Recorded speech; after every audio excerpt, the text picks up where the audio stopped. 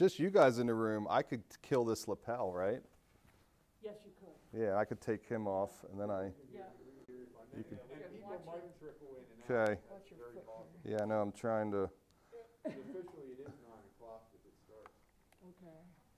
Yeah, you're probably fine. Watch your right foot. Okay, here, let me take that. I'm gonna. So it starts at. I'll leave this here in case there's some. So I still have 5 minutes till we're. Yep, so you can make small talk. I can make small talk. All right, my favorite. Adam, you look like you. I look like me? Yeah, I'm looking. Good, good, good. I was gonna So say. you can wander as far as like the edge of the chalkboard. Okay, And you amazing. can go this far, like to your podium. okay, Not that much of a window. okay. You're a Very wandering cool. person. I am a wandering person. Prone to wander, right? That's right. How's our focusing issue on wandering? Is it okay? Yeah, our focusing issue, or we're pretty We're good still now? learning Okay. how that works. It looks pretty good right now. I'll do my best not to wander. I wouldn't worry about it. It's not a big deal. I'm going to take my wallet out of my pocket. I'm going to put this down in it. How would that be? That's great. All right, I'm walking away before. Before anything else goes bad? Yes.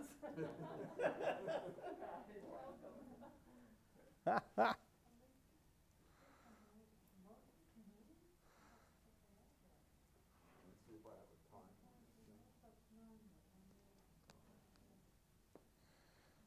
Oh, now it doesn't scroll. Now it did just scroll. Now it's not scrolling. So is that on Facebook, Jack? Is that what you're on? What I'm looking at now is off our website. Okay. I have Facebook,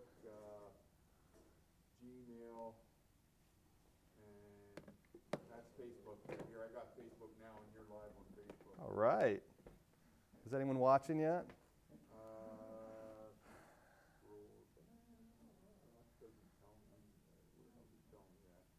How many Penn State fans here in the church? Are they all? Oh, well, that was some. all You know, if they called that the opposite way, it would have stood. That's what I said. You couldn't. Either way. They would have. Whatever they called in the field was going to stand. That there was no way to tell. Yeah, it didn't look like it. Oh, that was some. That was an amazing walk-off. I was so out if the guy had caught that ball. I mean, 2 errors on the same play. I mean, the outfielder blew the catch, and that was unbelievable. Well, I guess now we see. I love the guy who slid into home, sitting there pounding on. Oh, yeah. He was 6 feet from home plate, right? And when the ball got there, and the guy drops it, and the guy dives in, and then just sits there, and he's just literally pounding on the plate. I mean, yeah, the most improbable ending in the world. Yeah, both those games or something. Yeah, but no, Penn State gets. Well, then they play. Penn State plays Ohio State next week. Yeah. So we're going to start out 0-2 probably here. That's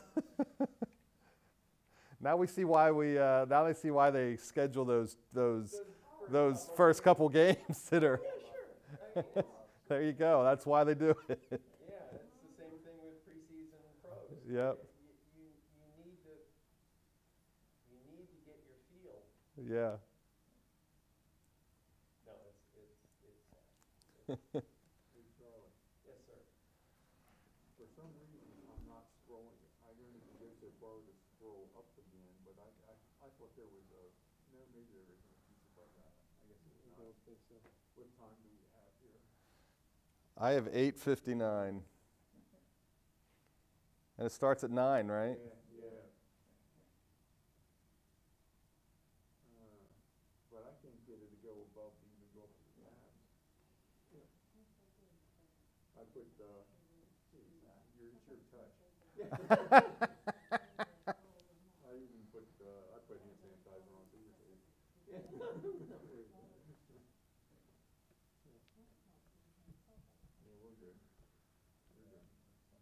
I'm gonna keep it on. Yeah, that's good, yeah.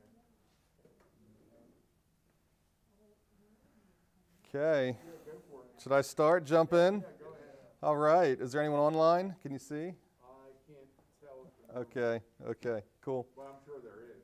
There's no doubt about that. Okay. 16, I think we got.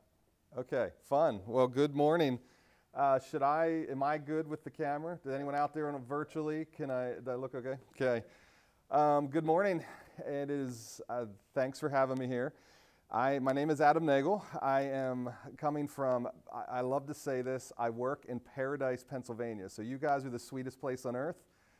I work in Paradise. So I'm part of the Factory Ministries. It is a human service agency, a Christian faith-based human service agency that seeks to empower individuals and work in collaborative ways to build community. And so kind of want to kick this around. Jack connected with me I was scheduled to be here last March. Yeah, about that. Last March, and as you guys know, the world fell apart last March. So give a quick introduction to who I am, and then I will kind of share about the factories. So I grew up in Lancaster County, went to Warwick High School, graduated not following Jesus, though I grew up in a Christian home.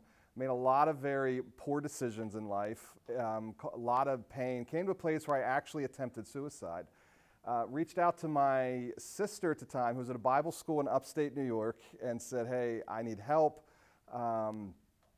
She encouraged me to attend this school. I attended this Bible school, and there really began to understand what it was to engage the scriptures on a regular, consistent basis and really interact and love Jesus and what he's done for us on the cross and through his resurrection. And so that kind of set my life on a whole new trajectory. I met my wife there, and we kind of leave. I was headed to school for social work is what I really was trying to get my heart into, specifically to work in foster care. That was my real heart. And so long story short, I'll just kind of condense it into a couple sentences. I was coaching football in the public school, and as I'm engaging that, and I have a lot of tension, I'm sitting in church on Sunday, and I'm watching the large majority, as I'd sit around and look around, a large majority of the congregation would sit like they're asleep. And it used to just nag at me. I'm like, we have the power of the gospel. We're alive in Jesus. This is like, my heart is beating. I'm in Bible school at the time. I'm like, why do we look like we're all dead? And then I'm going to the public school, and I'm coaching young men, high school football. And high school football, I played it. My dream was to play big-time football. I never quite made it. But high school football tends to attract angry young boys, and boys that are, it's just, I'm not saying everyone who plays football is an angry young man, but it attracts them, and kids and boys from tough places. And so I'm coaching in the public school. I'm engaging these kids on a consistent basis, and I'm like, man, I want to talk to you about Jesus so bad, but I can't because I'm an employee in the public school. So in that moment, I'm looking at the church, I'm looking at coaching football, I'm trying to get into the foster care system. I attended a leadership conference in Philadelphia, sitting in this massive church in an upper balcony. There's a speaker on the stage who began to talk about Acts chapter 2 and Pentecost and what that early church looked like and how there was no one in need. And he ends his talk saying the local church is the hope of the world because we steward the message of Jesus. My heart was pounding inside of me, and I am like, that's it. I need to be a pastor. I mean, they didn't have an altar call, but if they did, I would have jumped over that balcony and done everything I can to get to the front as fast as I could. Shifted my degree to pastoral ministry, set out and served in pastoral ministry for 14 years, I believe it was, and in various roles. Most recently, 9 years as a senior pastor, and kind of came to a place where left that church to step into the Factory Ministries. My heart beats for the local church to reclaim what it had before the 50s, if you will. Before 1950, and even go back a little further, when there was someone in need, they didn't look to the government, they looked to the church. The church provided the human services to our communities. Now, World War I and II changed a lot of that. Our presidencies, Roosevelt and some of the others that came along changed a lot of that. I'm not here to get into political conversations, whether that's good or bad. It is today, and we now have what we do, and we have now organizations like us that exist, and a lot of times churches that exist that don't quite know how to step in and care for the poor. So that's kind of leads me to where I'm at. So that's introduction to who I am. I have 4 kids. Some were going to come along today, and they, I guess, too early to get up. So one of them was up, and so she was. So I said, "Hey, I got to go." So I came without them, but they're at home. I have an 18-year-old down to an 11-year-old. 2 boys, 2 girls. So that's a little bit about me. I love the local church. Guys, thanks for having me here. I love that you guys, even as I pulled into property today, I noticed the house right across the street. That thrills my soul. I smiled when I came in to see that, because what I want to really encourage us with is how important it is to stay engaged in serving the under-resourced in our communities. It is so important, and it keeps the gospel message of Jesus human. So with that said, here's a little bit about the factory. And I want to say, feel free, you guys that are here, ask questions or online, pop questions in throughout this. I would love to keep it interactive. If I say something like, well, what does that mean, or what does that look like, or tell me more about that, I want to be helpful to you guys in that. So last March of 2020, March 12th, the public schools in, I think statewide, but I don't know if it was true here or not, but I know in Lancaster, all the public schools begin to announce we're going to shut down, which we thought that, I'd still chuckle at this, we thought 2 weeks. Like, I don't know what we were thinking. Like, I don't know how we were going to get a pandemic under control in 2 weeks. But we all kind of had this idea, we're going to shut down for 2 weeks, see what can happen. That's it. So on March 13th, I take a phone call from the public school. Pequea Valley School District is the school district we sit in. Take a phone call from, Jack is shaking his hand because his roots are there. So take a phone call from Kathy Koenig is her name. She's the Director of Human Services. I want to just set the context here. We're a faith-based Christian human service agency. This is the public school. They immediately call us and say, we've got free and reduced lunches that we've got to continue to distribute. Can we bring them to your property? We instantly said yes. We have a very close relationship with the public school. And they shift that. Now, Pequea Valley has over 55% of their school population are on free and reduced lunch. So it is a high poverty threshold. Now, those of you that are familiar with the area, you know the Amish. Maybe you head down to, it used to be Rockvale, now it's Tanger, and you continue out east towards Gap. And if you're going to hit anything tourist in the Amish, it's our community. You drive through these this beautiful farmland, much like what surrounds this area here, and you don't see poverty, but it is condensed, it is there, it is very real. This past year, we had 48 kids in Pequea Valley that were coded as homeless. So 55% of the kids on free and reduced lunch. I take this phone call, can we bring the free and reduced lunches to your building? It was a quick, easy yes. The lunches shift over, we begin to distribute lunches. As families are coming through, we serve food. We have a food bank, we call it a market. So as families are coming through, we are saying to them, hey, just so you know, if you're out of a job or struggling through this time, please reach out to us, we're here to walk with you. We picked up 200 families in that first month in our food programming. Now, I want to pause there and I want to back way up to talk about how all this sets up. In 1994, 2 churches, and this will kind of set the heart of who we are, 2 churches, which I don't know why this is, but churches have a hard time working together at times, when especially one was a Mennonite church and the other was a fundamental evangelical church. And these 2 churches come together, they were a stone's throw away from each other, and said, hey, in 1994, how can we further reach teenagers that we're not reaching? So they started what they called open door night at a neutral location for kids to come in. That grew. It was called the Factory Youth Center. People say, well, this is where we get our name. The Factory was an old sewing factory. It was there, so that's where I always get this, where do you get this name, the Factory? So these kids are coming in. They had a little box that they would put prayer requests in every week.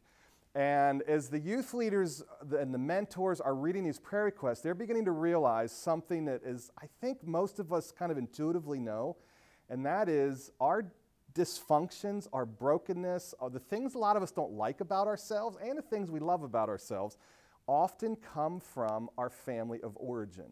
And if you're really going to walk with a young person out of poverty, and especially in generational poverty, you've got to address the whole family system. So they're reading these prayer requests, and it's often about, hey, my mom is on drugs, my dad got arrested, and you're reading this stuff, and so they said, we've got to start a social service, human service agency. Let's have caseworkers and focus on the family. So they began to branch into adult services as well. Had social workers, caseworkers that we call advocates that began to walk with adults in our community. So it expanded to a staff of about 5, and that one of the original churches, the pastor of that church starts working with the executive director at the time, and they begin to ask this question: how can we be a good neighbor? Like, let's just roll our sleeves up. So they went to the township supervisors. And they said, if we could do anything for you guys, what would it be? If we could give you, they'd usually attach a monetary number and a volunteer hour number. So this is one thing I would say, if you guys ever want to know, how do we really get into our community? This is a powerful way to do it. You just walk out and say, if we could give you $2,000 and 1,000 man hours, what could you do with it? So they started with the township supervisors. The township supervisors said, well, actually, we really need a new roof on the Boy Scout building. They built a new roof on the Boy Scout building. They continue to go to other, just who's in the town square. So you've got your elected officials, you've got your law enforcement, you've got your business, you've got health and human services, so they started going. So they go to the public school, and the public school, they delivered this question: if we could give you $25,000 and 2,000 man hours, what could you do with it? Now, I'd love to give all the details of the next 2 years of how this conversation, it wasn't just one conversation, it was a consistent conversation. It was beginning to meet together, have lunch together, have coffee together.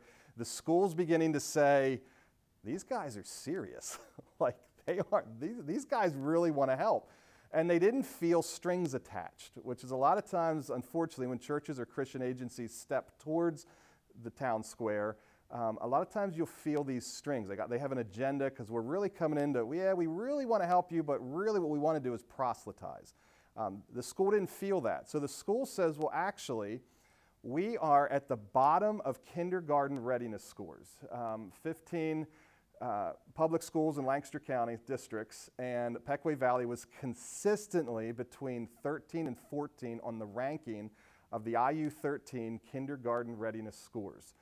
And if you know anything about overcoming poverty, generational poverty, when you come into school, oftentimes families, if you grew up in a home that is struggling financially, you come into school behind, and then you tend to stay behind, and it keeps this whole cyclical cycle moving. So the school district said, we would love to raise those scores. So the factory and the church stepped back and said, let's hire a position for them. So they hired $65,000 they put out, hired a person, gave it to the school. So on the factory's payroll, but working in the school, paid for by the church. So it's this three-way relationship.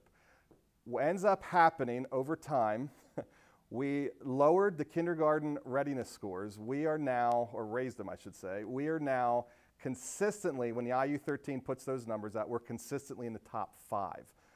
It was a program that was very focused on, and here's the thing I like to say when I'm talking, I don't say this when I'm talking with like the United Way and other organizations, but when I'm in a church, here's the thing I love to say. Our Western faith is very much built on education. Most of our churches we talk a lot, We read, encourage people to read, pray, and meet in small groups where we continue to do those things. And so if you're going to engage young people, they have to know how to read, and so to engage our Western faith in many ways. So powerful movement, exciting things happening. The United Way of Lancaster County then, to fast forward the story, comes along, and so they began to shift their funding model. And they began to say, okay, we don't just want to bring money in, taken out of people's paychecks, deducted for United Way, and then give it out to organizations. We want to see collective impact is what it's called. It's kind of the word it's called. It's collaborative efforts. It's organizations working together. So they said, looked in Lancaster, and they said, well, who is doing it already? They looked out to eastern Lancaster County in Pequea Valley, and they said, there it is. So we were the recipient of the largest United Way grant when they shifted to the collective impact funding model. We've come through 2 grant cycles now, significant income.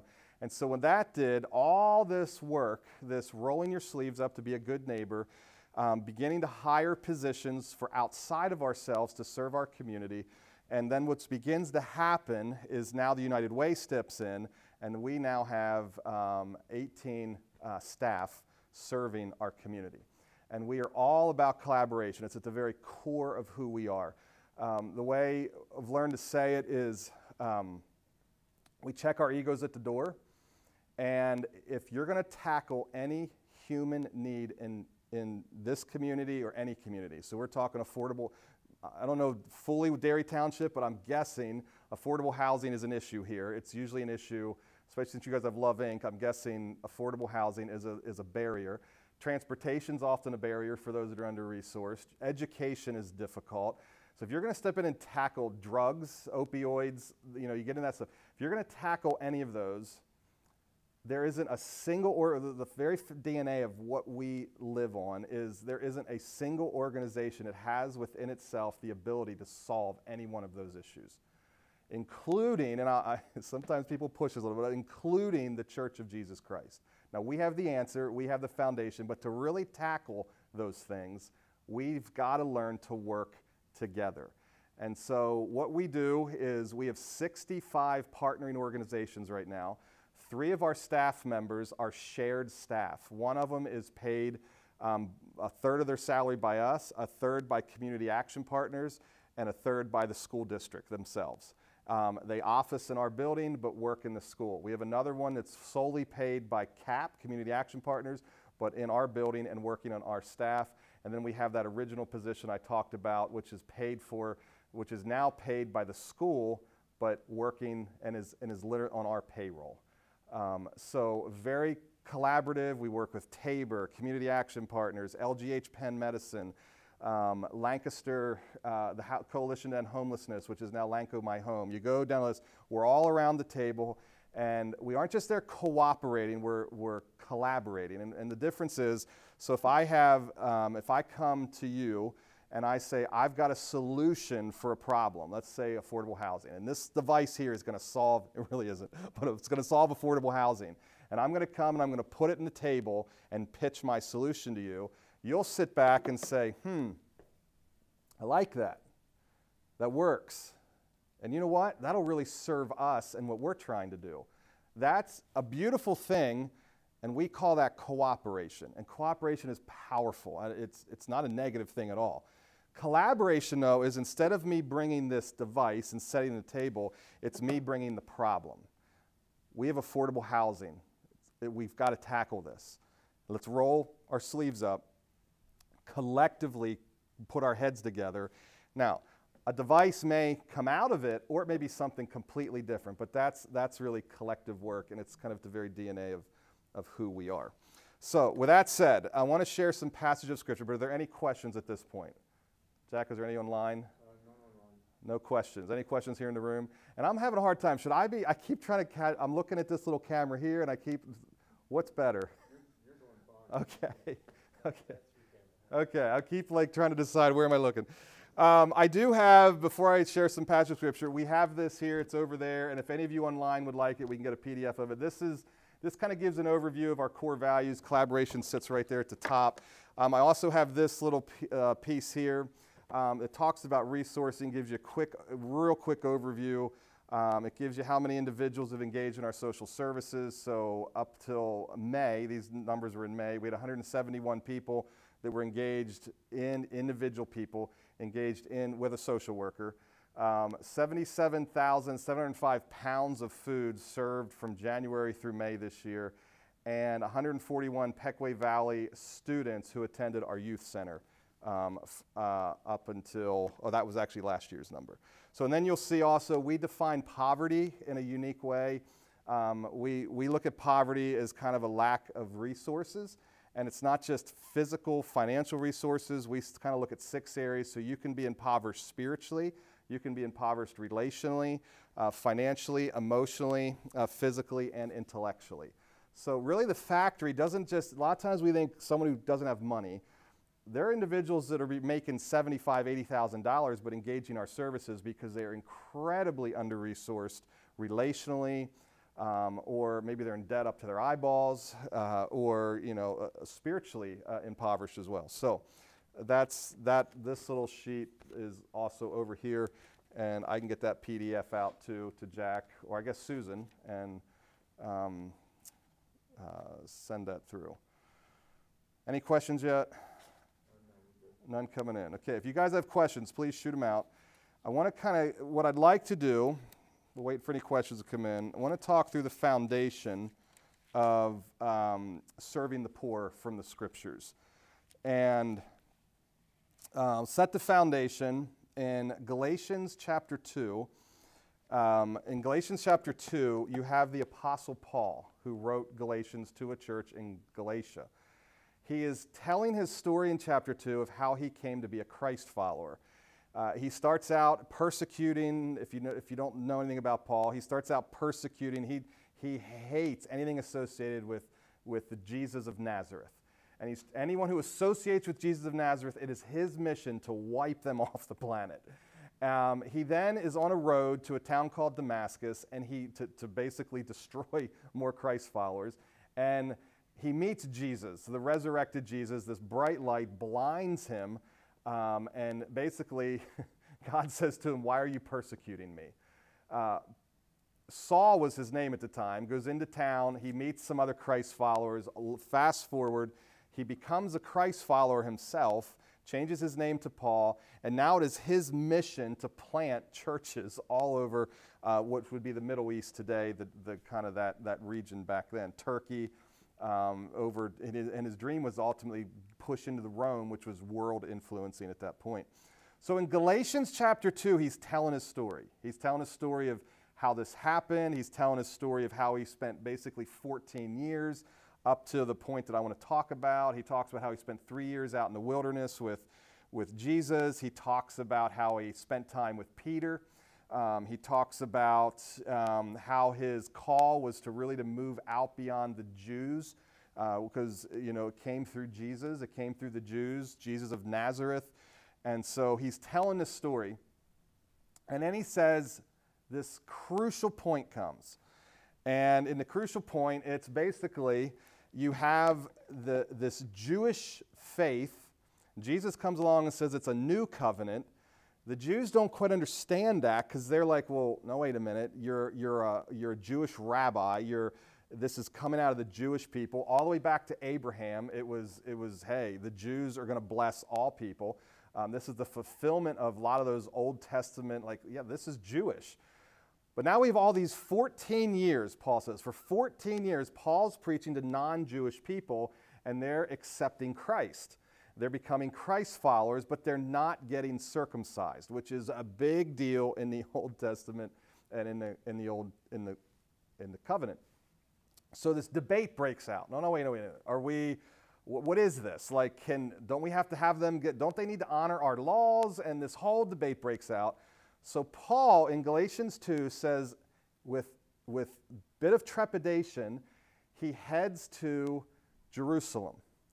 And he's going to go to Jerusalem to meet with kind of the way he calls it. I'll read it in a minute, but he calls the who's who of the Christian world in that day.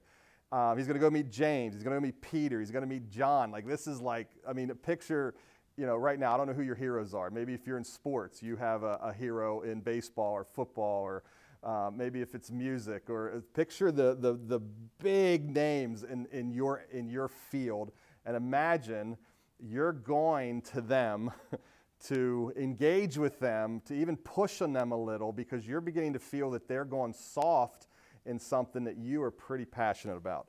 So that's Galatians chapter 2. Now, in Acts 15, I want to read this passage to you. Acts 15, we have the story of that engagement.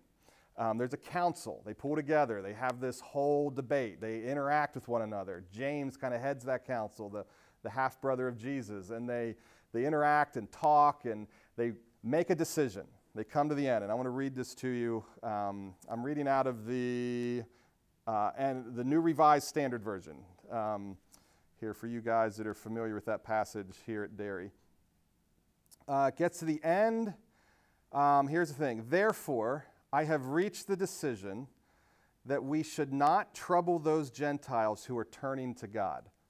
Other translations will say it this way: therefore, we should not make it difficult for the Gentiles who are turning to God. So in other words, no more circumcision.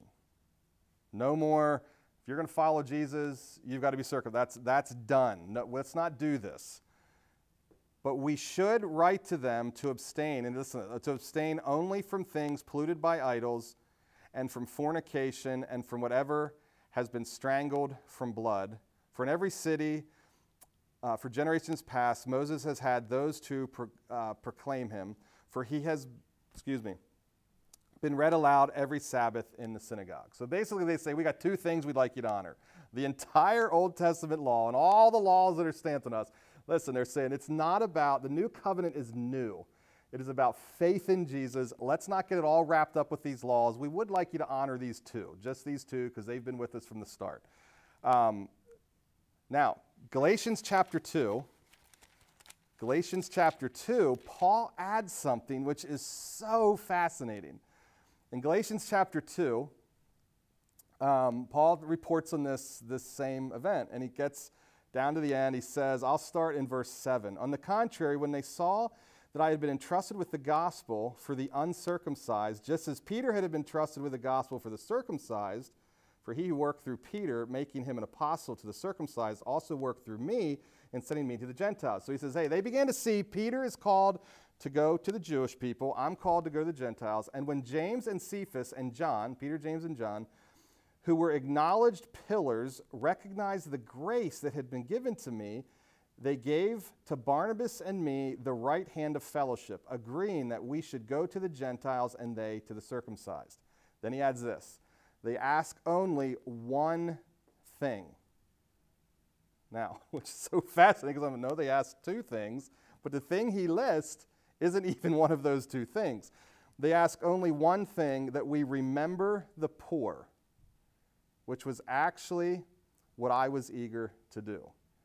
James himself writes in James, true religion is to look after the orphan and the widow, the under-resourced, those amongst us that don't have voice, that don't have power, the weakest.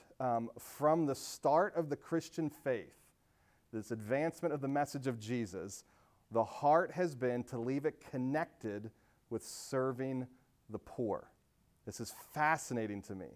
What I find today, unfortunately, churches have a tendency, right, or I don't know why this is. I love churches. Like when I got on your website, I loved, what is your mission? It's something the Word of God, something with Jesus, and do justice. Is that right? Does I have that right? I had made my heart sing when I was preparing to come over here. Because churches have a tendency to either they look at their role today as proclamation of the gospel and the Word of God, or you've got these other churches that like, okay, well, that's really cool, but we're going to go be all about social justice. And churches tend today to kind of pull this thing, and I'm like, no. They should be together. The church, at the very core, should be proclaiming the gospel message of Jesus and the Word of God and doing social justice and serving the poor. It should be stuck together.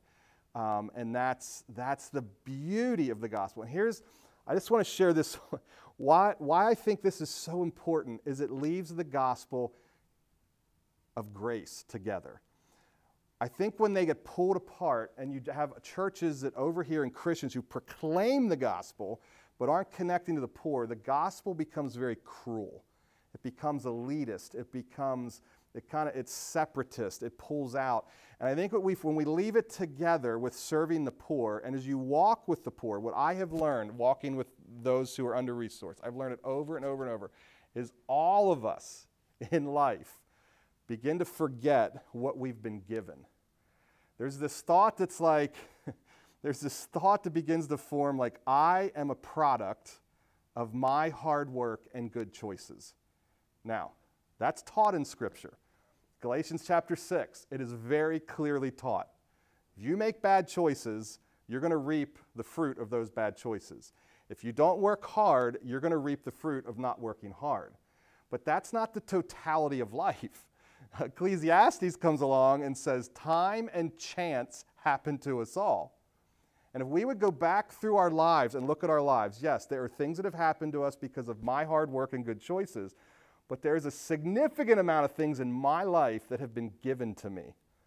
That's the gospel of grace. And so when you can leave proclamation and serving the poor together, I think it leaves us, it keeps the gospel not becoming a law-driven thing, but a gracious thing, a kind thing, a generous thing. It leaves flesh and blood to it. For example, my dad was a general manager of a significant company that sold about the time I was entering my third year of college. Because of that sale, he was able to pay for a large chunk of my schooling. Now, I was going to be a pastor. I was able to come out of school with only $3,500 of debt. Now, I look at that and I say, that is an incredible gift that had nothing to do with me. And I never had to live like many do with this incredible weight of, in essence, making another mortgage payment, trying to pay off $100,000 of school debt. I didn't have that. That was a gift to me. So yes, I worked hard in school. I worked my tail off, but boy, what a gift it was to time and chance happen to us all. So that's really the heart of the factory is us saying, man, let's keep these two together and let's serve. We're here to serve the local church, to help the local church keep those two together. So that's the heart of that. So, questions yet? No, you're doing perfect. No questions. Guys out there, you gotta at least ask me what's my favorite football team, right? Someone out there wants to know what my favorite football team is, I'm sure. Or do I have a dog? Or what's my dog's name? Or I can do one of two things here. I can talk more in depth in the factory, or what would you like me to do? How about I'll let you guys out there can weigh in, or I'll have you guys. Tell us about the growth of the factory, a little bit more about that. About the growth. Yeah. Okay, so the question was, can we talk about the growth of the factory? Yes. So what we really focused, it started as a youth center, is where it really started. As I said earlier, so let's serve the family. So we began to do that, and really where the growth has happened I can't stress it enough. When organizations come to us, other organizations come looking to us to say, like for example, Conestoga Valley right now, if you're familiar with Lancaster County, is trying to start a hub. We call it a hub because everything coming together to send resources out. Is trying to start a hub like us. So they come to us and sit down and say, how do we do this? How did you guys get here? And what I often say is, it is so important to remember context. It's not a cookie cutter thing. Yeah, there are principles that we've built upon, collaboration being the biggest one. We've really grown through collaboration, rolling our sleeves up, doing the hard work of listening and walking with other agencies and organizations. We get asked a lot with that growth. We'll get asked this. We get asked this a lot. They'll say, now you work with the public school, and we have staff in the public school. The public school comes in and works with us. I mean, we work with agencies that are not Christ-following agencies, and they'll say to us, how do you do that? Doesn't that blur the lines of church and state? We get asked this all the time. It's one of the top questions we get asked. And I'll say, well, actually, what I've learned about collaboration is if you're going to collaborate well, you actually can't blur the lines. You actually have to make them bolder. You actually have to understand who you are, what your identity is, what your mission vision, what makes you unique. So we know that we're coming to the table because we have this unique piece to give to our community. And we know that the school is coming to the table because they have this unique piece to give to the community. And let's not blur that up. And so when we step into their territory, we leave our territory behind. And we walk into them, and we are there to serve them. When they step into our territory, they do the same. They leave, and it really is a beautiful, powerful thing. So context is the superintendent at Pequea Valley. This is kind of stuff that is we're beginning to expand. We're moving from a youth center to an adult human service, and we begin to walk with adults on single fixed incomes and Social Security, making $20,000 a year and living by themselves and trying to tackle affordable housing and health care and all the other stuff that goes with it. And we now are dealing with adults, we're now dealing with teenagers, and all those points in between. And then as the growth happens, is we begin to say we now have preschool actually, getting kindergarten readiness, but then we were missing elementary. So we continue to work, all this collaborative stuff, and then we add an elementary person. So now we cover the whole gamut, and then the support staff around it. The context, though, is that collaboration drove us, sustainable, healthy business models and practices drove us, but we were in the right place at the right time, too. The superintendent is at Pequea Valley. He's been there like 8 years now, and when you look at the growth of the factory, it matches up with his presence. He walks in and he says, I love him to death. Eric Orendorf is his name. I was at a Lancaster Chamber event with him, and he stands up in front of all these business leaders, and he says, he's telling the story of Pequea Valley and what they're about and what they're doing. They ask us to come to the chamber event because Pequea Valley's really begin to step into career-oriented education. And so Eric stands up, and Eric says, this is the heart of Eric. Eric says, you know, our high schools in Pennsylvania test and push for college. Everything about them are pointing to college, kids to college.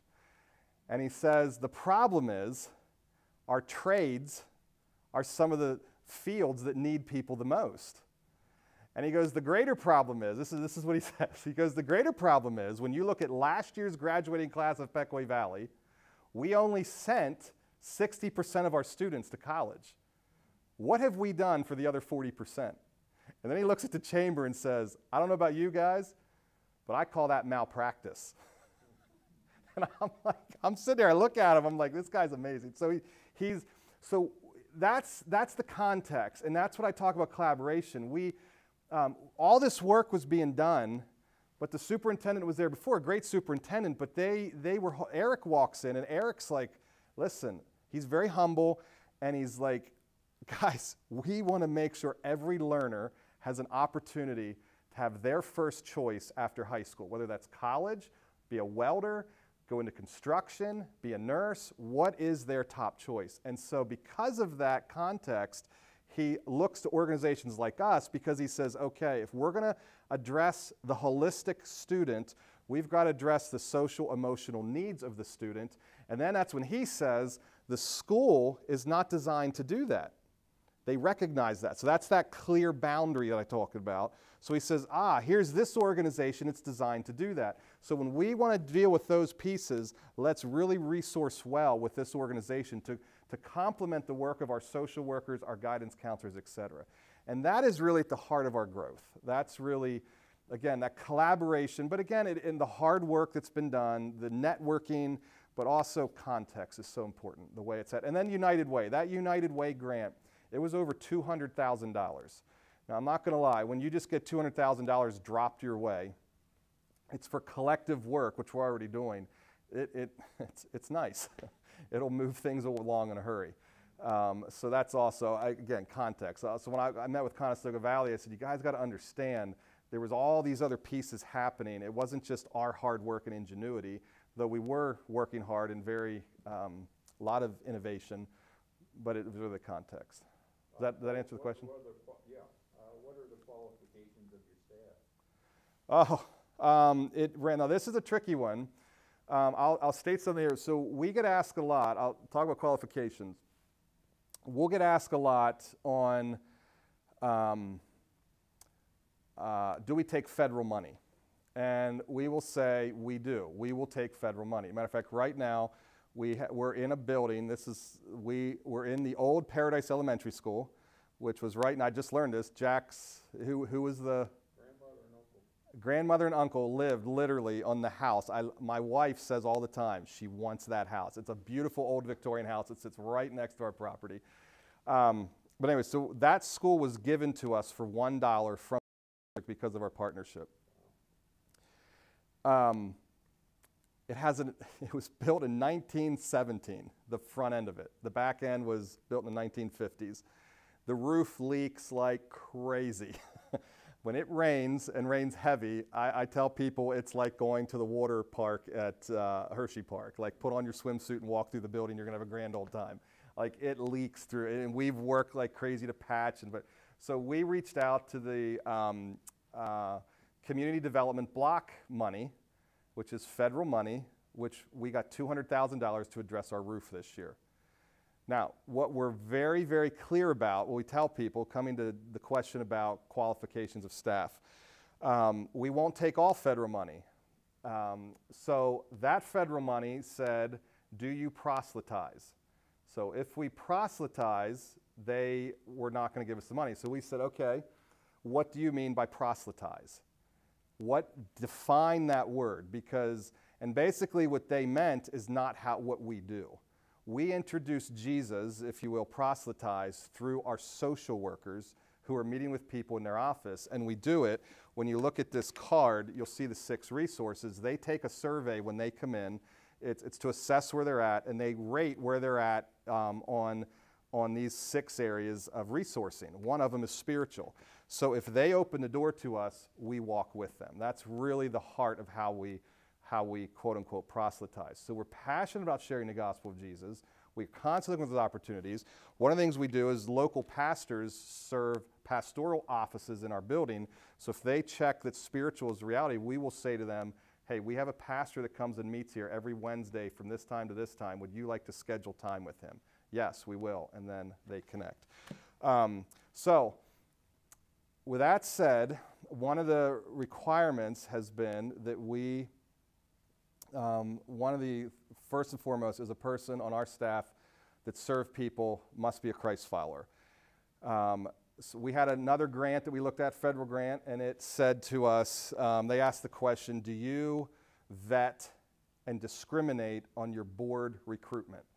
And so we said, again, define discriminate. They said, do you have qualifications for religion for your board members? We said, well, yes, we do. We're a faith-based organization. It's very important that our governance board are followers of Jesus. We walked away from that money. It was $100 and some thousand, and we've said as an organization, God will bless us in another way. So it's very granular. So followers of Jesus in the human service roles. So we may have market individuals that work in our market and some others maintenance that we don't quite hang that as high up there, though they often are. We do not require masters of social work. So we don't have anyone. Matter of fact, the way we've said it is, people ask this question a lot. So we have people on staff with social work degrees and psychology degrees, but we don't go out looking for clinically trained social workers. What I say is what we're looking for are people who understand ministry. And sometimes the way people are trained in social work in school is not ministry-focused love of people. For example, I will give out my cell number to, we call them participants instead of clients, and they'll have my cell number. Well, you talk to a social worker, they're like, whoa, no, wait a minute, that's a violation of. So we actually The way I look at it, our social workers are more what I would call care pastors in a church context, walking with people. So we love people with theology degrees because we believe theology informs much of your life, understanding people and psychology and understanding the systems in social work, but we don't require it. Was that a muddy answer? Was that? That's a great answer. Okay. I think some of the literature mentioned you deal with mental health issues. Yes. So you want to know what we do? Yeah. So the question in the room is about mental health. So really cool thing, because of our collaboration in this massive building we have, we've been able to bring organizations into our building. So one of them is the Community Service Group, CSG. Community Service Group is the primary mental health agency that Pequea Valley contracts with in the school district. So we've scratched our head and we're like, well, wait a minute, they're building relationships with the students and their families in the school. Why don't we give them office in our building? So they actually have an office space in our building right there in our building. Now they're not again, this is what I love. They're not a Christian faith-based mental health agency, but they step into mental health and work with it in a beautiful way. So we have them, and then we have other agencies that we outsource to as well. With mental health. Mental health is one of the biggest, I will tell you, mental health is one of the greatest challenges to those in poverty, the under-resourced. There are not a lot of resources, let me put it this way, there are a lot of resources. The resources are not, what's the right word? They're lacking, the breadth and the depth of them, and the availability to have them, and the cost of them, and the barriers to get in them is a significant challenge to us. So right now we have CSG, we have other agencies we'll outsource to, but it's an issue we consistently keep asking, how do we grow and build in this one? Got like 4 minutes. I think we're wrapping up. I think we're wrapped up. Beautiful, we're wrapped up, okay. Like 45 minutes. Okay, awesome, thank you guys. Thank you. Before, yeah. I will get PDF versions of what's here. I'll leave a few here too, so if you want to swing by is that possible? Can they swing by the office at all this week? So I'll leave some of the literature here. If you guys want to swing by and grab an actual paper copy, that's cool too. My business card, I'll leave some of them as well. Okay. So anyway, thank you guys, appreciate you. Thanks for what you're doing here in serving your community. Thank you. Thank you. Awesome. You started out with 17 and went up to 20.